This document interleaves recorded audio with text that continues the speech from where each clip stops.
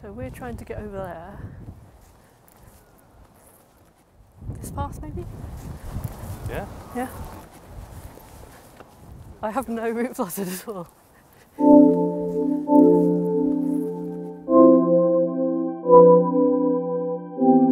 Trellis is a programme funded by the Engineering and Physical Sciences Research Council, who give UCL money to support EPSRC funded researchers at UCL to work with external communities and create knowledge exchange opportunities. We're using some of that money specifically to connect artists to the researchers at UCL, and what we're trying to do is explore new ways of creating that opportunity for knowledge exchange. So in December 2018, we had a matchmaking event that brought together researchers and artists based in the area local to the Queen Elizabeth Olympic Park, where UCL East will be. And those people who attended then had the opportunity to apply for money to work together to explore areas of mutual interest. Thank you. I switch between making different sorts of things, but they're usually about places, not in terms of what they look like on the surface, but usually in terms of what they feel like or something that they are underneath, almost like their psyche. My interest is in vibrational modes of certain membranes, or mathematical idealizations of them, and the lines that stay fixed when you vibrate a membrane at certain frequencies.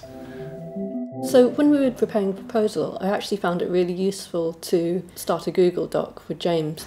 And so Amanda would write down some of the notes from our meetings with additional thoughts and other references, and then I'd go and edit it, and we'd kind of construct this online collaboration, and we'd be able to see it change. And Often what I find when we're talking in real life, I take a while to digest certain things that you've said and sort of process those things. And I found the Q&A section in particular in our Google Docs really fun. I guess I'm trying to explore how ideas can be articulated on paper or into a tangible form. well, for me anyway, that a lot of this is about just exploring the way that Amanda thinks and understanding the context that she's working in. And the walk was very much, for me anyway, it was exploratory, again, just trying to interact and understand how Amanda's thinking about spaces, especially about the space around Lee Valley and the Olympic Park. Just see which ideas pop into being. I'm not sure if I was very aware of how the process was going to work or anything, but it's been a really interesting journey working with two researchers now and understanding the way they think about their research and their practice. I think it's quite a new way of working for me, because often I start with an idea, my own idea, and then it does change as I work through the process, but it's still, I'm starting with a set of preformed ideas. Whereas this, having to work with someone else's body of research, but then bouncing it off someone else as well, and saying, is this working? Is this interesting? Or is this? It's quite a different way of working for me, I think, and it's been really interesting in that regard and really useful, I think. Primarily, I'm a painter. I make abstract paintings that have their starting point in found objects that are almost invariably two-dimensional, so they're pictorial but they're not art. Diagrams, charts, blueprints.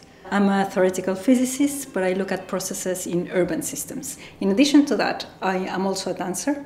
And so when I saw the project, I saw this as an opportunity in order to bring together all these different aspects in my life that I have normally take them apart.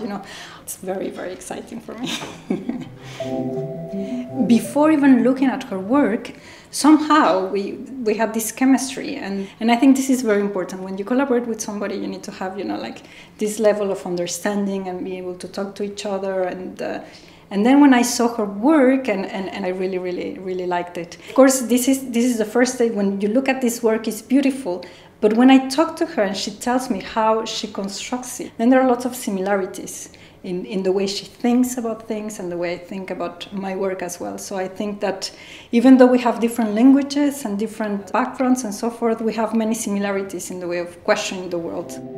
We started at Casa and she introduced me to some of her research with cities. A couple of weeks later she came to the studio and saw my work.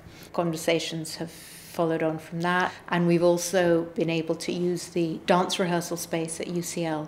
All our meetings have been face-to-face, and I think this is very important because it's the only way to really understand each other. So when I gave her a lot of my work and my material, I think maybe it was too much and overwhelming, because of course there are many different aspects that we can work on.